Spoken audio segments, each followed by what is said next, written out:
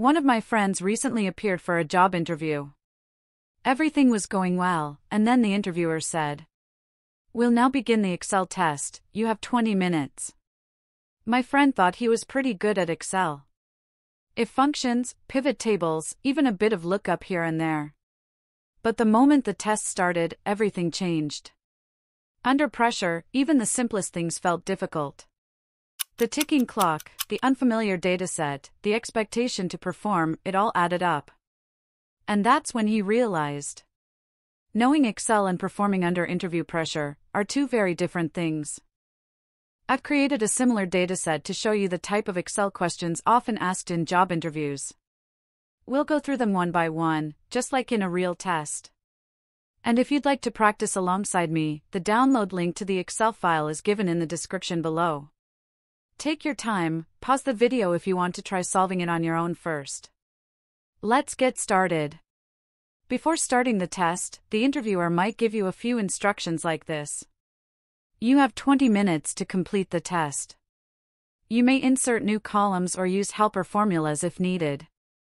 This is an open book test, feel free to look up any Excel functions. After the test, you'll have 15 minutes to walk the interviewer through your approach and solutions. Once you're ready, please begin by sharing your screen. Okay, so now let's begin with the first sheet of the Excel test. Here in this first tab, we have been given one dataset and some specific steps to follow. Let's begin with the first instruction. Change the sheet name to Customer Orders. Double-click on Sheet tab. And type Customer Orders. Next step is, wrap the text in all column headers, center align them, and adjust column widths to fit the content. First, select the column headers, using Ctrl, Shift, right arrow key. Then from the Home tab, click on Wrap Text. Then center and middle alignment. Now select all the columns and double-click the column borders to auto-fit the content. Next step is add a new column called Order Month and extract the month name. For that, select Customer ID column and press Ctrl, Shift, plus sign to add a new column. Or just right-click and click on Insert.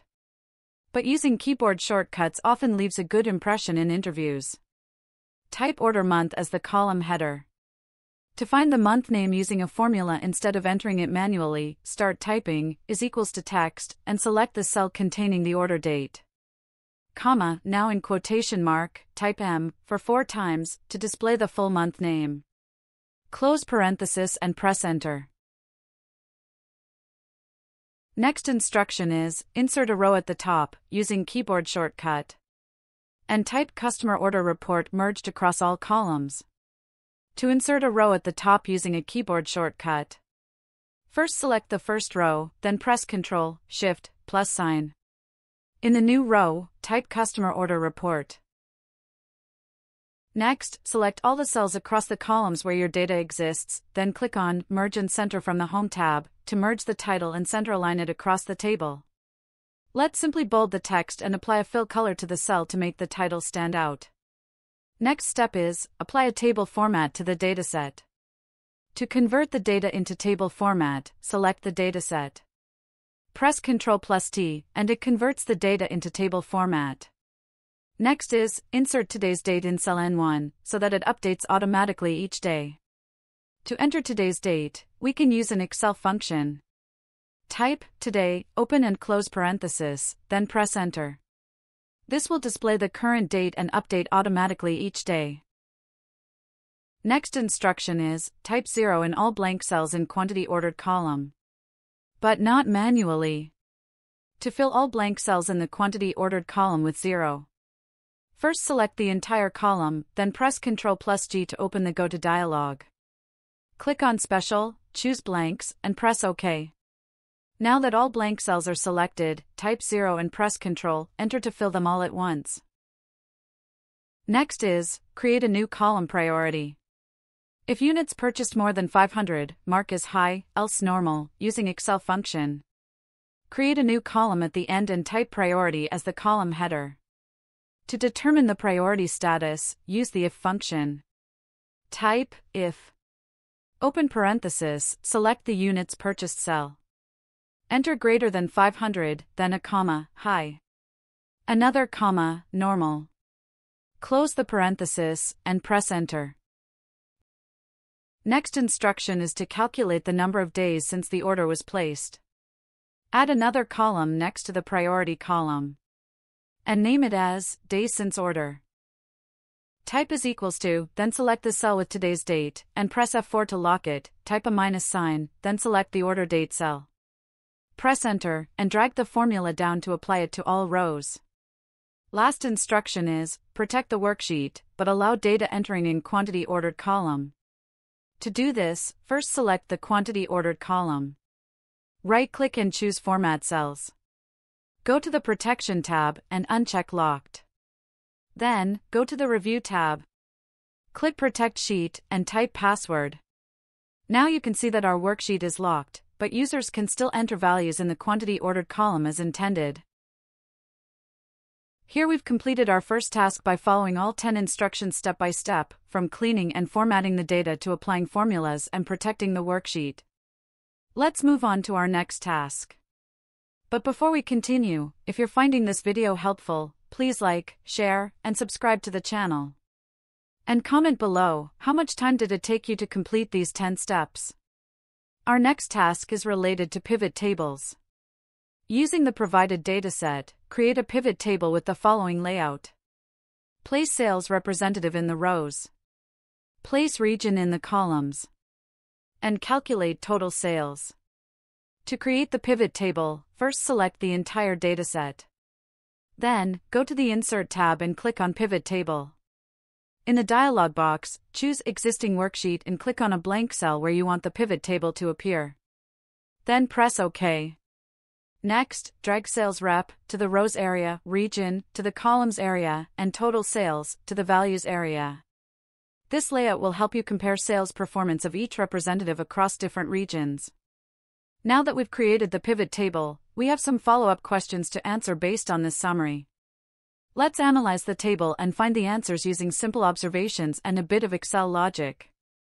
Our first question is, which sales representative generated the highest total sales in the West region? To answer this, simply look at the West column in your pivot table and find the highest value. Then, check which sales rep that value corresponds to in the row labels. This tells you who performed best in the West region based on total sales. Charlie has performed the best in the West region. Next is who had the lowest total sales overall across all regions. Highlight using conditional formatting. Select the data, now go to Home tab, and click on Conditional Formatting, go to Top/Bottom Rules. Then select Bottom 10 items. Change the number from 10 to 1, then click OK. This will highlight the lowest total sales value, and the corresponding sales rep will be your answer. Next is write NA in blank cells. If we try to type directly into a pivot table cell, Excel won't allow it. To display NA in blank cells, select any value cell in the pivot table, then right-click and choose Pivot Table Options. In the Layout and Format tab, look for the field labeled for Empty Cells Show, type NA into the box, and click OK. Now all previously blank cells will display NA, making the table easier to read. Moving to our next task. Create bar of pie chart to visualize the distribution of sales by mode. Online versus in-store. The main pie should represent the two modes, online and in-store. And the bar section should break down the sales from in-store mode by individual products. Hints given. First, summarize total sales by mode and product. Second, only split the in-store section into its product-wise contribution. First, let's create two summary tables using pivot tables to prepare our bar of pie chart. First, let's create total sales by mode. Add mode to the rows area. Add total sales to the values area.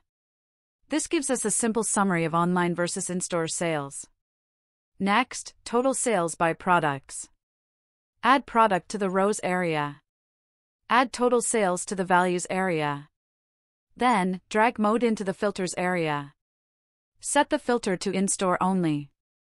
This way, we get product-wise sales, only for in-store mode, which we'll use as the breakdown in our chart. Now, copy the sales by mode pivot table and paste it as values in a new area. Next, remove the in-store row from that table, we'll be replacing it with a detailed breakdown. Then, copy the sales by product pivot table and again paste it as values just below the remaining mode data. This combined table will be the base for our bar of pie chart, where online will stay as a slice, and the in-store portion will be broken down into product-level bars. Now, select the combined data table you just created. Go to the Insert tab, click on the pie chart drop-down, and select Bar of Pie Chart. This will display a pie chart where the online mode remains a single slice, and the in-store sales are broken down by product in the bar section. Now, right-click on the pie chart and select Format Data Series. In the Format Data Series pane, look for the option Split Series By, and choose Position. Then, adjust the values in second plot number to match the number of in-store product rows you included. This ensures that only the in-store products appear in the bar portion, while online remains as a separate slice in the main pie. Further, let's add data labels to make the chart easier to read. Click on the chart, then go to the Chart Elements button, or right-click and choose Add Data Labels, then More Data Label Options. In the Label Options pane, check both category name and percentage. To separate them onto different lines, select New Line from the Separator drop-down. This way, each label will display the product or mode name along with its percentage in a clean, readable format. Change the chart title, Sales Distribution Breakdown. Now, let's organize the table for better clarity. Move all the in-store product rows, one row down, creating a blank row in between. In that blank row, type in-store to indicate that the following product rows represent a breakdown of in-store sales. This small adjustment improves the visual structure and makes the chart's source data easier to understand at a glance. Now, change the overall color scheme of the chart to make it visually appealing. Click on the chart, go to the Chart Design tab, and choose a color theme that enhances readability. Next, click on the pie slice for in-store, and manually change its fill color to match the colors used for the in-store data label. We may delete this as well. This creates a consistent visual link between the in-store slice and its corresponding bar segments, making the chart more intuitive.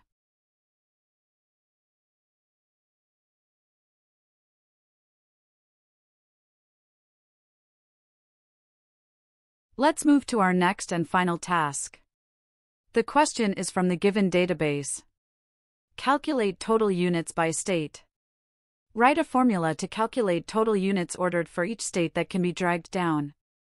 Also, calculate number of units ordered between 2022 and 2024 for each state. Let's first take a look at the dataset. In the first table, we have customer ID, order date, and number of units ordered. In the second table, we have customer ID and customer ID_state. We'll now use Excel functions to connect these tables and calculate the results efficiently. First, let's separate the state names from the customer ID_state column. As you can see, the last two letters represent the state code, like TX, ON, etc. To extract those two characters, use the write function. Type is equals to write, select the cell, comma, 2. 2 because we want to extract two letters from right side. Press enter and drag the formula down. Now we have a clean list of state names extracted from the full values. Now, as you can see, we have customer ID present in both tables. But they are not in the same order and do not align row by row. So, we can't directly copy the number of units ordered column next to the state names. Instead, we'll need to use a lookup function, like XLOOKUP or VLOOKUP to pull the correct number of units ordered for each customer based on the matching customer ID. Now, I'll use the XLOOKUP function to pull the number of units ordered for each customer. Type XLOOKUP, lookup value is customer ID. Lookup array is customer ID column in the orders table, press F4 to freeze. Return array, select number of units ordered column, again press F4, 2 times comma and press 0, close parenthesis and press enter. Now drag the formula down to populate the units ordered for all matching customer IDs. Now, let's solve the first question. Calculate total units ordered by state. First, we need a list of unique state names. To do that, type the unique function, select the state name list and press enter. Now you'll see a clean list of all unique states, ready for summary analysis. To find the units ordered by each state, use the SUMIF function. Type SUMIF. Select the state names column, press F4. Select the state name cell, comma, select the units ordered column, again press F4. Close parenthesis and press enter. Drag the formula down to get the total units for all states in the list. Now let's double check to make sure we've captured the data correctly. First, compare the total sum of the state-wise units with the overall total of the original units ordered column. They should match. Next, as an additional check, filter one state in the original dataset and manually check the sum of units ordered for that state. If both totals match, it confirms that our SUMIF formula is working correctly. Moving to our next question. Calculate the number of units ordered between 2022 and 2024 for each state. First, we need the order date for each customer.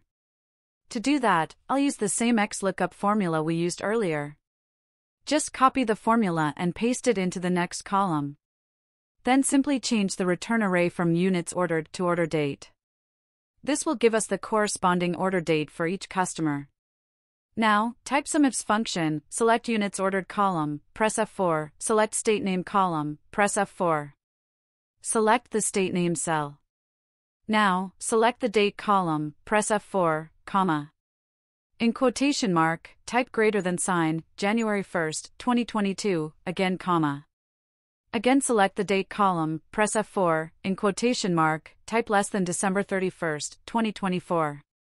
Close parenthesis and press enter. Drag the formula down. And here we have units ordered between 2022 and 2024.